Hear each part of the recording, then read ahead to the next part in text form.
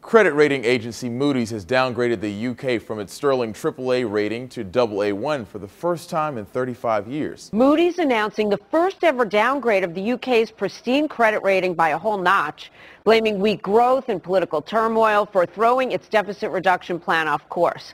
But the big news wasn't met with the same animosity as when the U.S. was downgraded in 2011. Bloomberg points out the difference, saying the downgrade comes as a little surprise. The U.K. has a similar gross debt to GDP ratio as France and the U.S., both countries who have lost their AAAs in recent history. What does this all mean for the UK? Well, in theory, it could make the cost of borrowing more expensive, but I don't think it's going to have a huge market impact. The market's newer downgrade was in the pipeline. There had been warnings. As of 2013, the only two countries still maintaining a AAA rating are Canada and Germany. But why does it matter? Al Jazeera breaks down specifics following the U.S. downgrade a little over a year ago.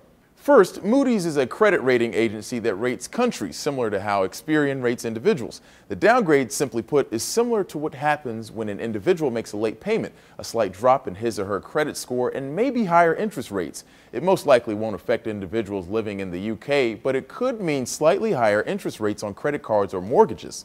While economists seem at odds over the economic impact, The Independent says it's a humiliating blow to Chancellor George Osborne, writing the first test of his policy was to avoid it. So clearly for him, politically, it is a very, very bad moment.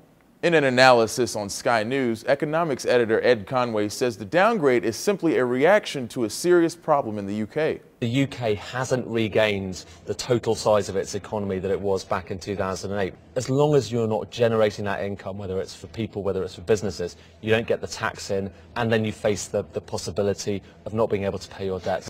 A contributor for Forbes writes that since the government still has its own currency and isn't dependent on the euro, the issue doesn't even matter. The government's creditworthiness is impeccable simply because the Bank of England can print as much money as is necessary.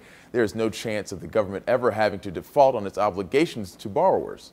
While many are calling for the Chancellor to change how he is managing the economy, he is fighting back, saying the downgrade is an opportunity to double down and stay the course. For Newsy, I'm Christian Bryant.